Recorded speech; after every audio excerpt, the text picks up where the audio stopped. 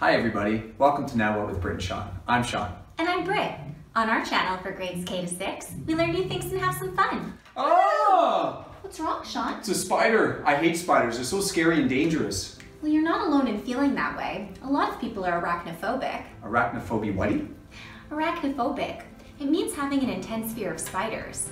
But truthfully, there's not a lot for humans to be afraid of.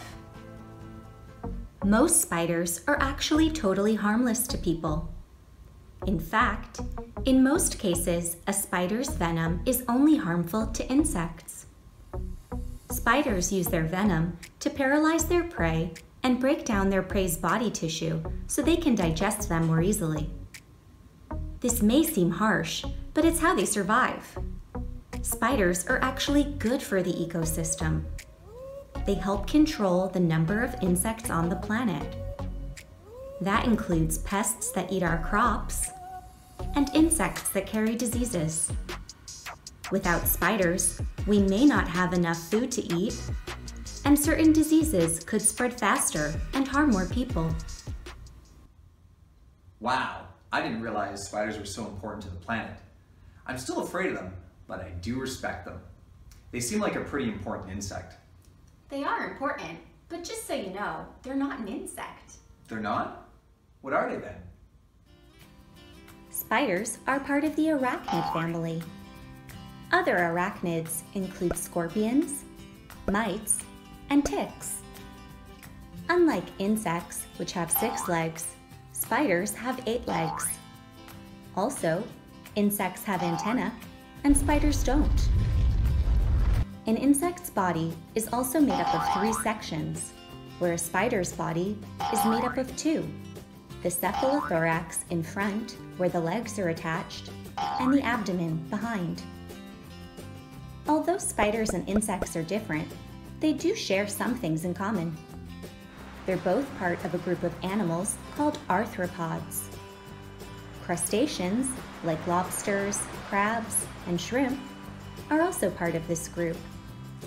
Spiders, insects, and crustaceans all have a hard skeleton on the outside of their body called an exoskeleton, and their bodies are segmented. There are around 40,000 different species of spiders, and spiders live all around the world. Wow, all over the world? Can we see some of these places? I just want to make sure I know where never to go in the future. Sure. Hey Britt, this looks like a regular old house. That's right. Some spiders, like Daddy Longlegs or the American house spider, live in our homes. The good thing about having a spider in your home is they'll take care of other pests that you don't want, like flies or cockroaches. That's interesting. Where are we going to go next? Ooh, this place is pretty. Are you sure spiders live here? Yep, spiders are actually a big help in gardens. Some spiders, like the wolf spider, hunt mites, beetles, and other pests that can ruin gardens. Others, like yellow garden spiders, build webs to trap landscape pests and flying insects. What are we doing here? I thought spiders only live on land. Most do, but some spend time in the water too. Dock spiders can typically be found on docks because it's their best hunting ground. They're actually pretty amazing. They're fast swimmers, they can survive underwater for up to 30 minutes, and they can even walk on water. Like this? Dock spiders, not people, Shawn. Wow. Look, curtains. Someone must live here. Not someone, something. This is a spider cave spider web. Most spiders make silk, which they use to build their webs. It's so soft. Why do they make them anyways? To catch their prey, Cool. What's prey again? their meal. Ah, and I'm stuck now. Ah, here comes a spider. Help! Help! Oh. Ugh. So I guess I'm still pretty scared of spiders, but they are kind of cool. I have an idea. I'm gonna make a spider I'm not afraid of. But how? I'll show you. For this activity, you're going to need some black construction paper or poster board, a piece of white paper, a straw, some tape. Make sure that the tape is strong, so I wouldn't recommend using Scotch tape. I'm going to actually use some duct tape. I'm also going to be able to use the duct tape to make our circles for our spider. Some scissors, a pencil, a black marker, string, and also some glue. The first thing we're going to do is we're going to create our spider's cephalothorax and its abdomen. And if you remember, the cephalothorax is where the spider's legs attach, and the abdomen is the larger part at the back end of the spider. So in order to make these body parts, we're going to use this tape. And the good thing about this roll of duct tape, we have a larger circle on the outside and a smaller circle on the inside.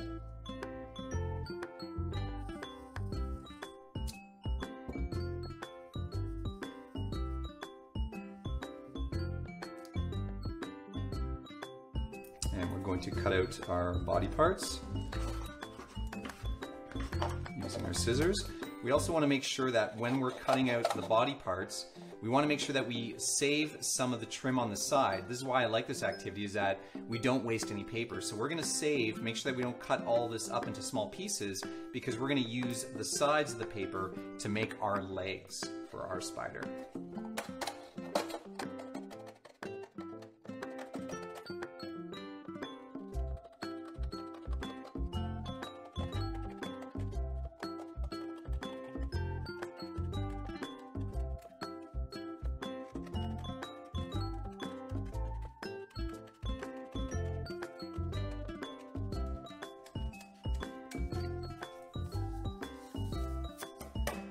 So now that we have our cephalothorax and also our abdomen, we'll place them over to the side, and we're going to use our leftover scraps of black paper to make legs. And we know that, which we learned from our lesson, was that spiders have 8 legs. Now an easy way to do this is I'm going to fold this in half.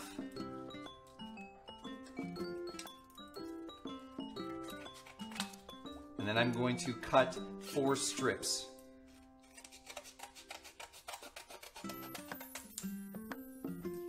On each side of the paper.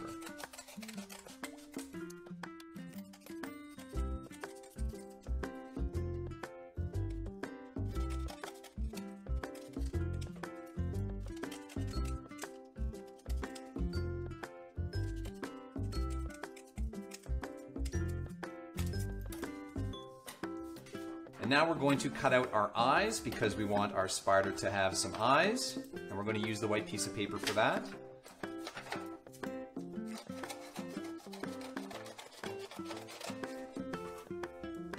So I'm going to show you a cool trick. If you don't have a circle to trace, I'm going to show you an easy way to make a circle. So we're going to take our piece of paper, we're going to fold it in half.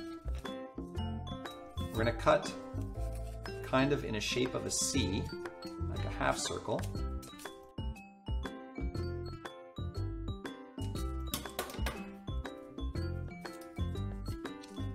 And then we'll get some eyes. So what we're going to do now is we're going to put all of our spider's body parts together.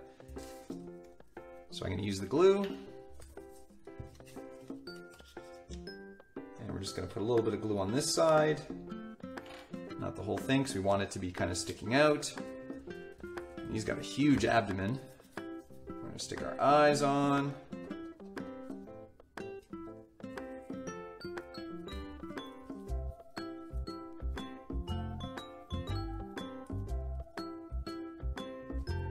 Like I said, my eyes are all weird and different, and that's okay. They don't have to be perfect. I think it's more interesting if it isn't. And when we attach the legs, what we're going to do is we're going to fold the legs in half so they're kind of arched a bit. If you notice, it's almost like the spider has joints in his legs. And we're going to flip it over, and we're going to glue them on the other side. And we got to remember, when we're doing this, we got to remember to glue the legs onto the cephalothorax, which is the smaller part of your spider.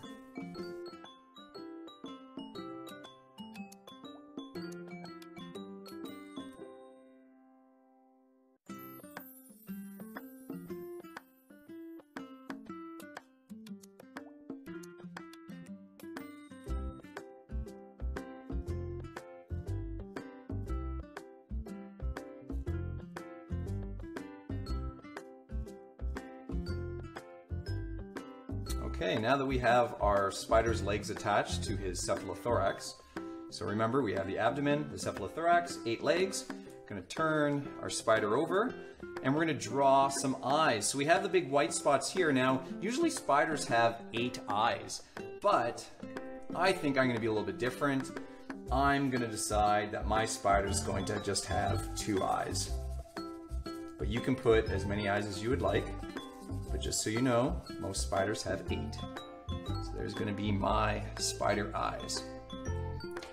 And that looks like a spider to me. What we're going to do now is we're going to help our spider by enabling him to climb up his web and up walls. So we're going to turn this guy over, and what we're going to do is we're going to attach a couple pieces of straw here. So I'm using a paper straw because it's friendlier for the environment, and we're just going to cut a couple of pieces of straw. So we do need 2 pieces. And to make sure they're the same size, we can line them up.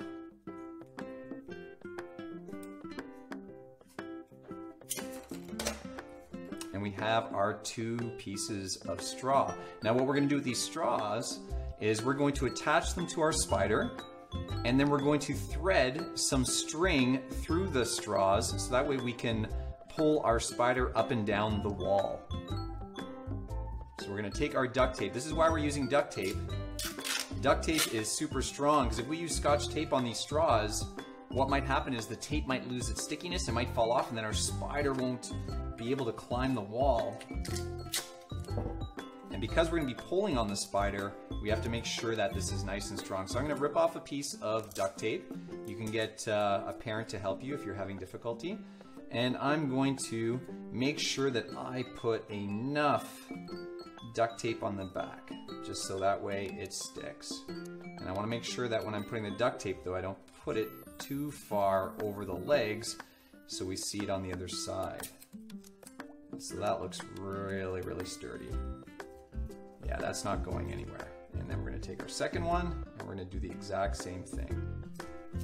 And there we go. We want to make sure they don't move, nice and sturdy.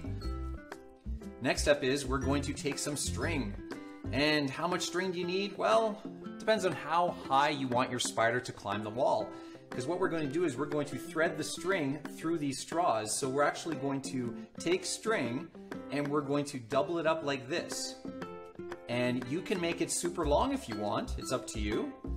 But you have to make sure that you have one end that is like a loop. And that's the end we're actually going to hang onto the wall. You can use a hook, you can use some tape, a thumbtack, and that's going to hang on to the wall while we pull the spider up. Okay, now we got our string. We're going to thread our string through the straw.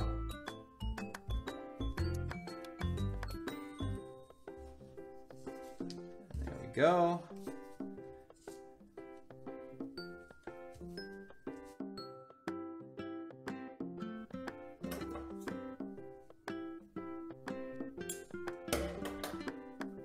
Put the other string through the other side of the straw, and then there you go, you can get it through. Okay, and we're going to pull it all the way through, and you see how there's a loop there? That's where we're going to hang it on the wall. And what you want to do is you want to make sure that it's even. Then we're going to put tape on the end, kind of like handles. We're just going to rip off a piece of tape and we're going to stick the string right in the middle. And we're just going to fold it, just like that.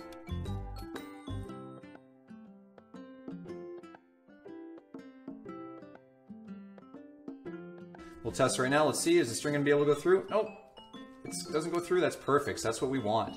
Okay, so these are going to be our handles. And there's our spider. And now let's go see how it works. Okay, now let's try our spider out. So we have our spider, and we have a hook on the wall. So we're kind of lucky we can just put our loop on the hook. But if you don't, it's okay. You can always just use tape. So we're gonna hang our piece of string there. Make sure that your spider's legs are not tangled. And remember, if you turn over in the back, remember we have 2 handles or 2 toggles that we made. And so what we're gonna do is we're gonna grab one with each hand, And we're just going to pull our handles to the side. And look, our spider climbs the wall. And they go back down, and they can go up. And if you want to make it even more interesting, you can put a piece of art on the wall. Maybe draw a spider web. And in that way, your spider is crawling onto his spider web. Now what? If you want to learn more about spiders, check out the video description below for links to more resources. And if you had fun with us today, remember to like the video and subscribe to our channel so we can have more fun together. See you next time!